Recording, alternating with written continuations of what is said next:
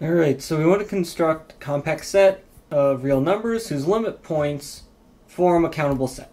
So what we're going to do is we're going to let E be the set containing both the number 0 and all numbers of the form 1 over n, where n is a natural number, so all integers greater than or equal to 1. So E is contained in the closed interval from 0 to 1.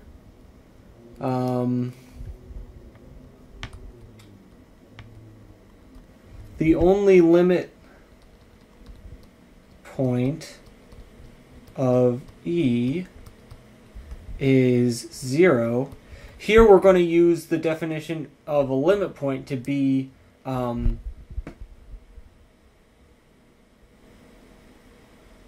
right. So in order to have a limit point, you need every neighborhood of the point needs to have another element which is not that point, which is in that neighborhood. So just like the singleton point like 1 is not a limit point, because even though the point 1 is in the set, if you go to a neighborhood of like an interval of radius 1/4 around it, then that won't contain any more elements of the set. So it's an isolated point. Yeah, so that's the thing. It's the set of limit points does not include isolated points. And if we look at 1 over n, where n is in the natural numbers, all of the points in the set itself are isolated points. However, this set does have a limit point, and that limit point is 0. 0 is in E. So, E contains all of its limit points. It is thus closed and bounded, and therefore it is compact. And so let's see here. So the question asks, construct a compact set of real numbers whose limit points form a countable set. Now when they say countable, usually when we say countable, we mean a set which has cardinality at most that of the integers. So technically, we usually consider finite sets to be countable. So I guess you could technically say that we're done with this exercise, because this set of real numbers has just one limit point, and a set containing one element is finite and therefore countable. However, that's probably not what they're asking for, because what they probably want is a set of real numbers whose limit points form a infinite countable set. So they probably don't want us to use finite, because otherwise this exercise isn't very difficult. This reminds me of something an analysis professor told me, which is sometimes there's ambiguity in a problem statement, and so you can like answer give an answer that is technically correct, but not really what the question's asking for. So you always want to interpret. The professor said that you should always interpret a question in the most difficult way possible, which is of course frustrating as a student, but realistically it gives you what the question is really asking for. It's best for you as a mathematician. So yeah, so let's do what they're really asking for, which is a compact set whose limit points form an infinite countable set. So here's what we're going to do. Let's draw out a number line. We're going to go from 0 to 2. This is going to be 1 here. And so E is going to be contained in this interval here. E is contained in the interval from 0 to 1. So what we want to do is we want to go, let's see, so this is going to be 3/2. We want to take E and sort of translate it and squish it to fit between the interval from 1 to 3/2. So we'll call this like E, well here, what should we call this? We should call this E0, and we're going to call this E1. And then from 3/2 to, let's see here, cutting this interval from 3/2 to 2.5, that would give us 7/8. we want to put E2 here, where E2 is we just take E0 and squish it and put it in the interval from 3/2 to 7/8. All right, so let's make this rigorous. So how do we construct En? So let En, well, I guess these are going to be compact sets, so let's use Ks. Also, that way K0 will end up being E, so we're not renaming E. So anyway, so let Kn be the union from n equal, no. So Kn is going to be 2 to the minus n times the set E plus the sum from k equals 0 to n minus 1 of 2 to the minus k. So here, 2 to the minus n times E, that's taking the set E and it's going to shrink it by some constant. So if n equals 0, E is not being shrunk at all. If n equals 1, then we're multiplying E times 1/2. So instead of, you're basically going to take all, so 1/2 E is going to be all points of the form 1/2 x, where x is an element of E. So that will basically just be the same thing as taking the set E and scrunching it up so that it fits in the interval from 0 to 1/2. And then the second part is the sum, which will move it over if necessary. Now the convention we're going to use here is that if the number at the top is smaller than the number in the bottom, then this sum disappears because it's an empty sum. This comes into play when n equals 0, because then we have the sum from k equals 0 to minus 1, which we will interpret as an empty sum. And that's what we want, because when n equals 0, we want to just get E from this formula. And if we use this convention, then that's what we get.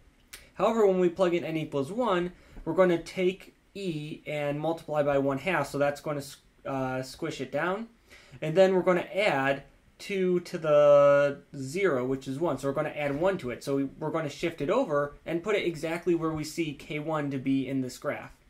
Similarly, K2, we're going to scrunch it down so that the length is only 1/4. And then we shift it over first by 1 and then by another half so that it starts at 3/2. And that's where K2 starts in this graph here, or in this plot here that I've drawn. And then we go onwards and onwards and onwards. Okay? Let's see here.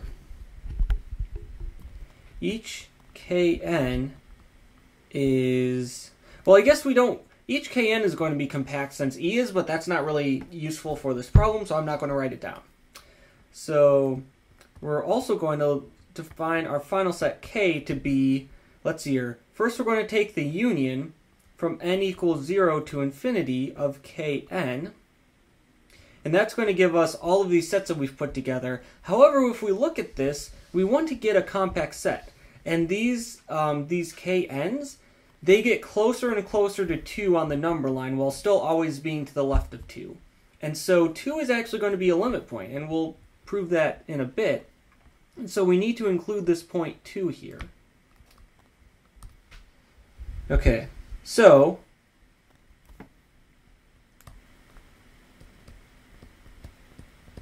the only limit point of Kn is, just as we saw with E, the only limit point of E is the left boundary of E, which is 0.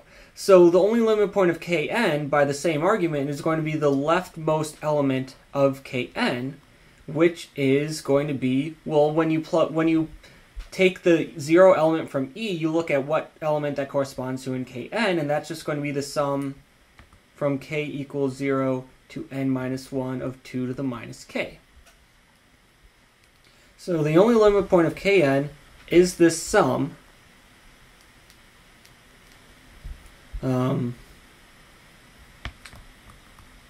Thus,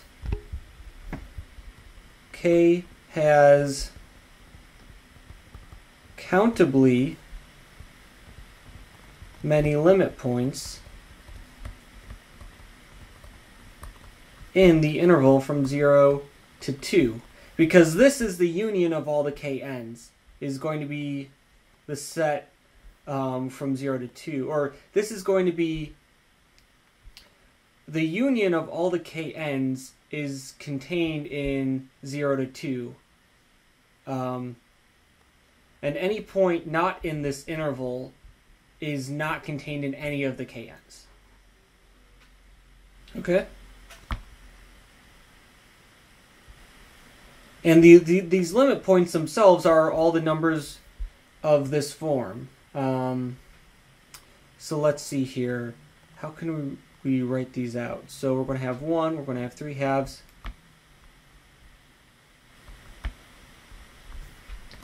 And they are given by, well, for each n, what we do is we take 2, and then we subtract 2 to the minus n.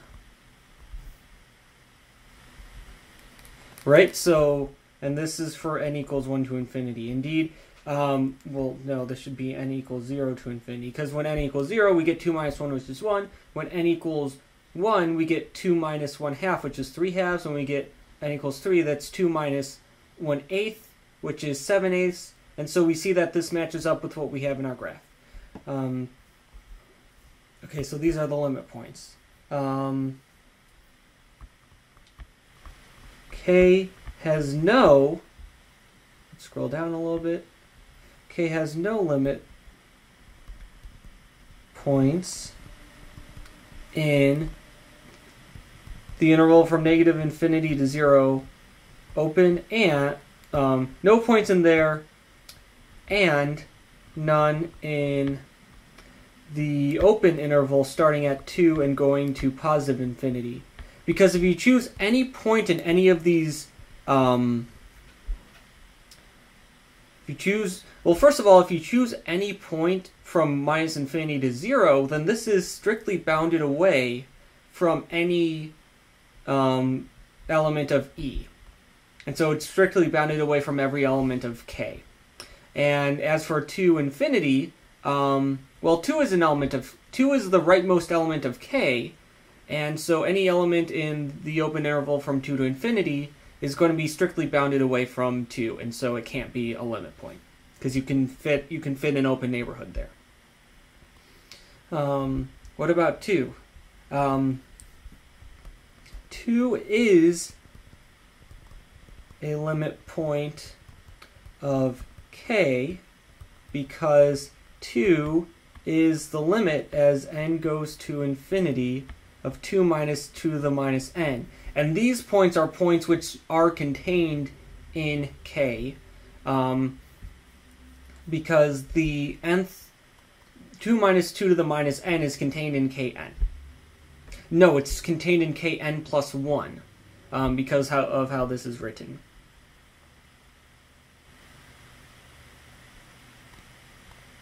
Right.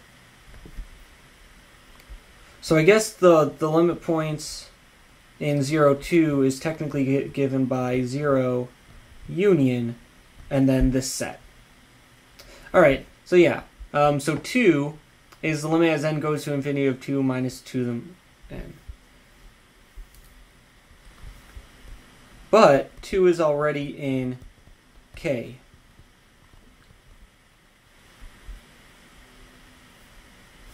And we see that 0 and all the 2 minus 2 to the minus 0 union with the collection of all elements of the form 2 minus 2 to the minus n from n equals 0 to infinity. This is contained in K because, just like we said, 2 minus 2 to the minus n is contained in Kn plus 1.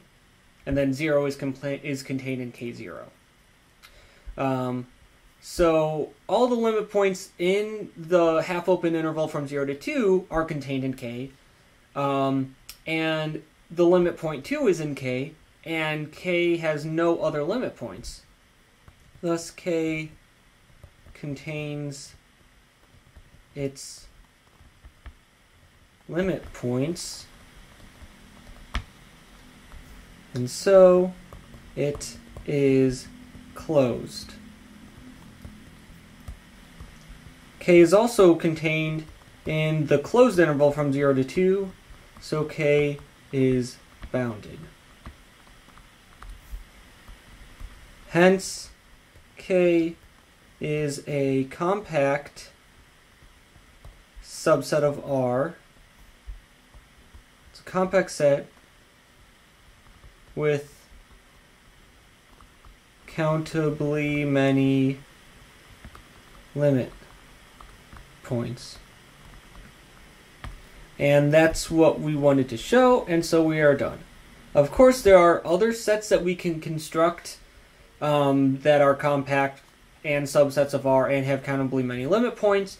In fact, take this set and translate it any amount to the left or to the right, and also stretch it or shrink it as much as you want, and it will still work. There might also be like easier examples to prove things with than this one, but in any case, this is certainly a set that works. But yeah, so this finishes the proof.